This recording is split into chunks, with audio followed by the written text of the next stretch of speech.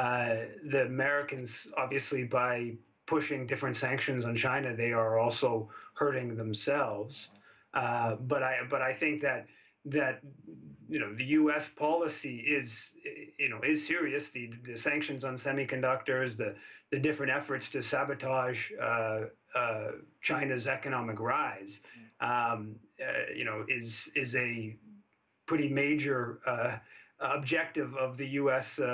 Ruling class. There are, of course, divisions within that. There are big sectors of American capital that are making lots of money in China and want to keep making money and want to keep trading, and are worried that they're going to be left behind in the global order. But I think that these are serious efforts that should be resisted. I should also say that China's economic rise is a good thing. I mean, this is biggest country in the world, or tied for the biggest country in the world, and there's no reason why the U.S. and Canada and the European countries should be the dominant economic forces in the world.